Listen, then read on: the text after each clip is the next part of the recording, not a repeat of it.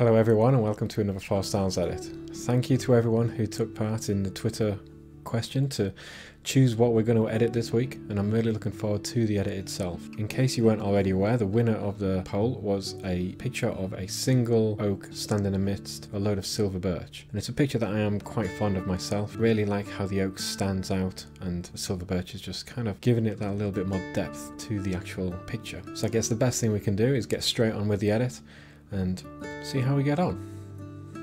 Okay, so as you can see the picture itself, and as I already mentioned, we've got this wonderful oak tree standing tall in the center of the image, and on either side a couple of silver birches still growing, winding out the ground, and just kind of giving a bit of brightness to the outside of the image with the darker oak in the middle, but making it a focal point and giving it a bit of framing.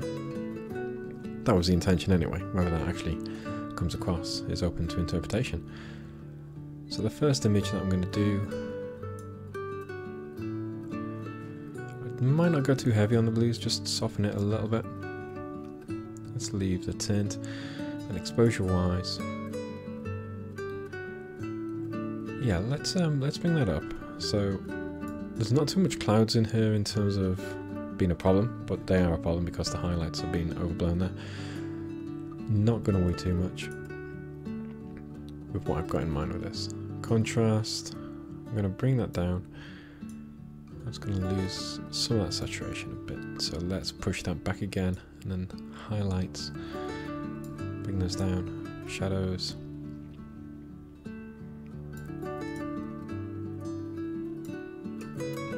So what I'm doing is just trying to get a little bit of separation, not too much.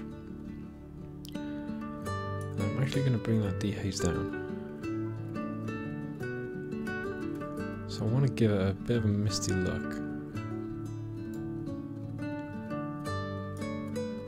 we're going to pump that vibrance back up a little bit.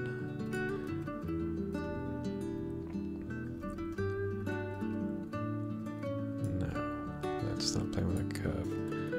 So obviously that's going to give it much more of that haze kind of feeling.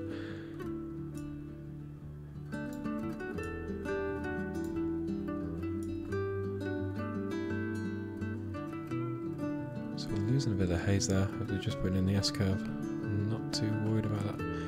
Let's bring it down about there.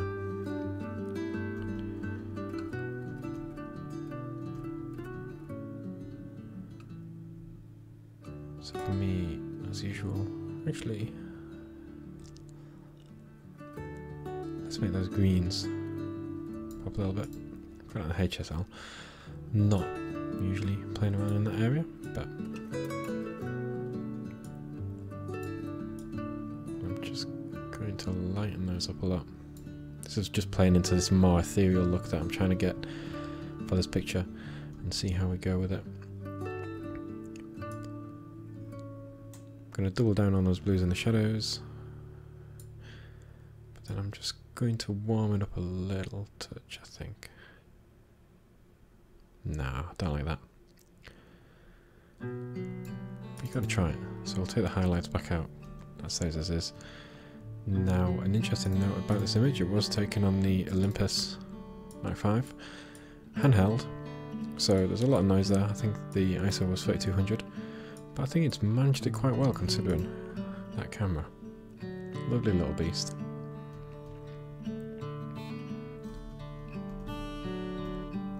Okay, I think after looking, I'm just going to pump the clarity ever so slightly. We'll leave it there. So let's have a look at the before. There's the after. Let me know what you think in the comments. Am I going a bit blue? Who knows? But we'll move on to the second image.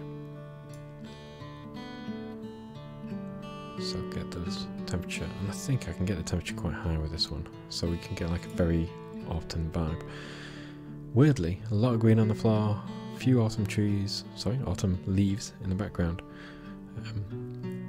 But apart from the lack of leaves, it doesn't really feel like it's midwinter too much.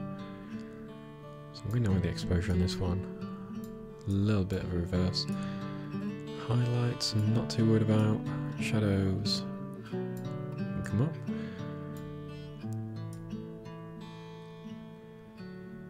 And then the blacks. We'll just find a nice area for them. Some texture, clarity, come down a little bit.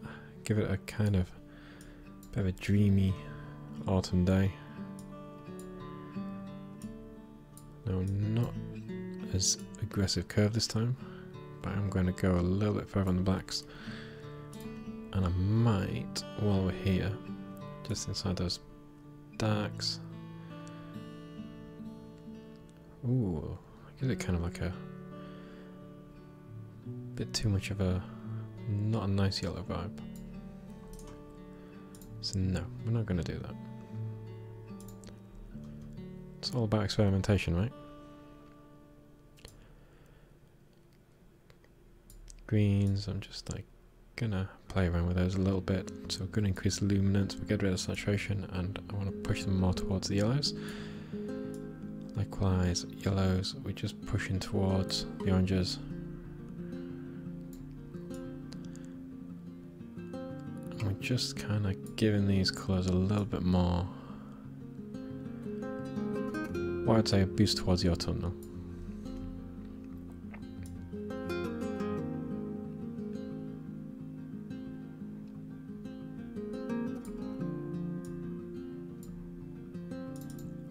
Now let's leave the colour grading for now. Get the chromatic aberrations. Okay, so there we go. Image number 2. Tell me what you think. So I get that some people might not like these kind of edits, but you've got to play. You've got to have fun.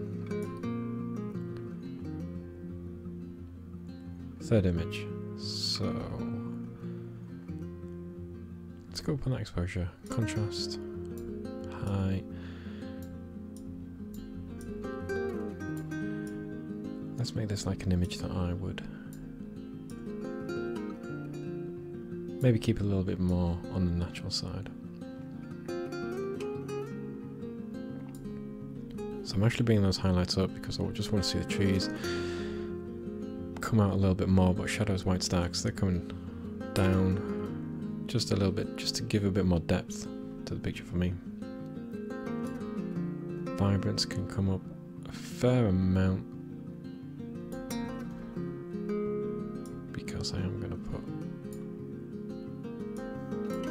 quite an aggressive curve in. There we go.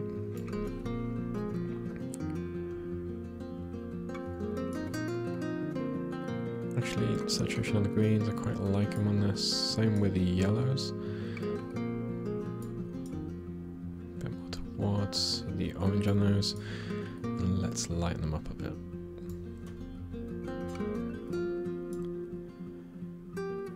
Same with the oranges. There we go.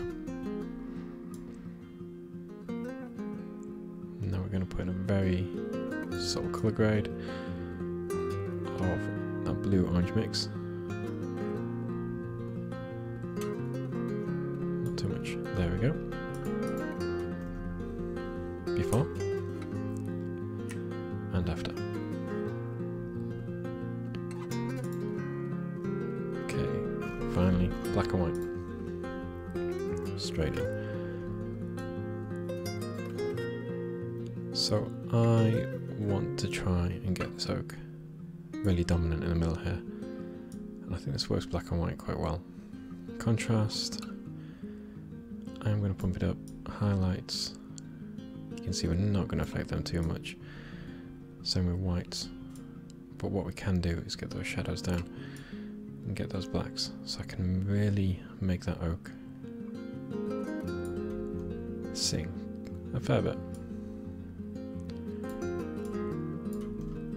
Clarity wise, we'll bring that down, so same yellows, we can get that oak back in. Let's keep those oranges up, a bit more detail. And what I'm going to do with this is put in a bit of gradient, and I realise I haven't done any gradients, any masking at all yet on this image. So this is very similar to how I've already edited this image in black and white for my own fun, or for the video, which will be going out next week.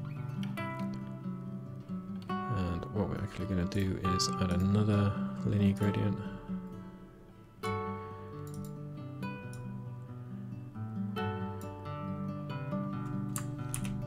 What am I doing? There we go. Learn to use gradients. Which is exactly what I should be doing. So I'm pulling that down on either side, quite aggressive, maybe not too much. I don't want it to look too forced, but what I want to do is really focus on that center tree. While I'm here, let's go in again with the radial, invert, and then we're just going to give that a touch all around.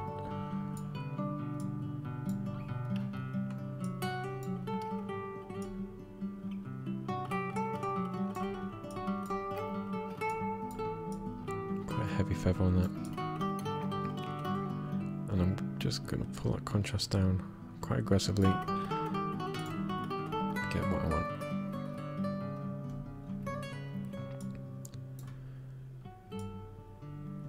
Curves. All the curves. I want to pull those highlights back just a touch, but I quite like the kind of like the grey mood you get going on the rest of the trees with changing that final point. So if I bring that back, lots of blacks there, pulling it up, those blacks become grey, a bit more washed out, but give it a bit more noticeable detail.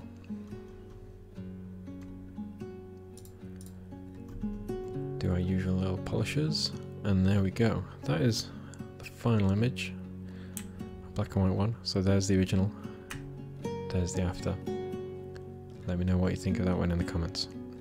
Hope you've really enjoyed those edits. Let me know in the comments which is your favourite. What would you have done differently?